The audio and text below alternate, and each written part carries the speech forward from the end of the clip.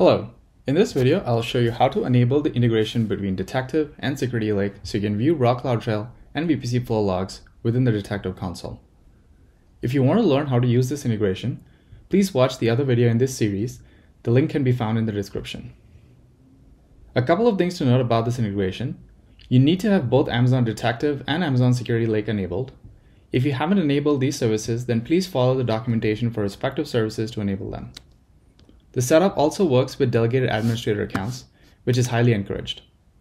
You can integrate the delegated administrator for Detective with the delegated administrator for Security Lake. This is still a regional setup, so you'll need to repeat these steps in each region. This integration does not work if the delegated administrator for Security Lake and Detective are in the same account. If they are in the same account, you'll need to separate the accounts in order for this integration to work. It is recommended that Security Lake delegated administrator be in the log archive account and the Detective delegated administrator be configured in the security tooling account as per the security reference architecture. Along with the permissions to use Detective, you need to have additional permissions to enable and use this integration. Permissions can be found in the integration document. To enable this integration, you'll need two sets of permission in Detective delegated administrator account. The first set can be found in Add the required IAM permissions to your account section. And the second set of permissions are for using CloudFormation and deploying resources in CloudFormation stack, which are listed under Create an AWS CloudFormation service role section of the documentation. If you do not have enough permissions for CloudFormation stack, you can follow the steps in the documentation to create a service role that CloudFormation can use to deploy the resources on your behalf.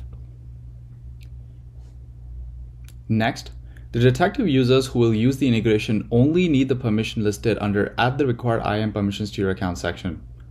You will need to confirm your Detective users have these permissions in order to use the integration. If not, get them added. Here's a summary of all the steps that will need to be performed. Most steps are performed in the Detective delegated administrator account, and only one step is performed in the Security Lake delegated administrator. Now let's go to the AWS console. First, let's go to the delegated administrator for Detective, which for me is the security tooling account. Go to the Integrations tab, and now click Enable next to Security Lake, and copy the account ID and external ID in the notepad. Now go to the delegated admin for Security Lake, which for me is the log archive account. Here you can see Security Lake is enabled. Go to the Subscriber tab, then create a new subscriber. Give a name to the subscriber, a description, then select specific log and event sources. Check only CloudTrail management events and VPC flow logs. Select the data access method as lake formation. Now paste the account ID and the external ID that we copied earlier. Then click Create. You should see your subscriber on the next page. Click on the name and then copy the resource share ARN. That is all that needs to be done in the Security Lake console. Now let's go back to our Detective delegated administrator account. Paste the resource share ARN under the Security Lake subscriber panel. Next, the Detective users in your organization will need certain permissions to S3, Glue, Athena, SSM, CloudFormation, IAM, Lake Formation, and AWS organization services to use this integration. We already reviewed these permissions earlier in this video. Copy the ARN of these roles used by the Detective users. You'll need it in the Lake Formation principal parameter in the CloudFormation deployment. In my case, I have a role called Security Admin that is used by Detective users. So I go to the IAM console, look for the role, and then copy the ARN. Now let's go back to the Detective console. Under Integrations, now you can see the next step is to deploy a CloudFormation template. This template accepts the resource share ARN invitation from Security Lake, creates the required AWS Glue crawler resources, grants AWS Lake Formation permissions. Click on Use CloudFormation template, which will open a new page with the stack name pre-filled. If you want to review the stack, open the S3 URL in your browser, which will download the template. Now let's go to the parameters. The integration uses Athena under the hood and it will store the results of the queries you make through Detective in S3.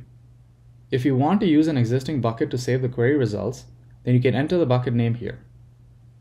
If you leave it blank, CloudFormation will create a bucket for you. The name can be found on the Resources tab after the template is created. Now, whichever option you choose, the Detective users will need to have S3 getObject and S3 putObject permissions to this bucket. Leave the DT region as it is. Under Lake Formation Principles, enter the ARN of the roles used by Detective users using this integration. We copied this role earlier. For me, this was the security admin role. Now, if you have multiple roles that use Detective, then you should add ARNs for all those roles using commas. The resource share ARN is auto-populated, so leave it as it is.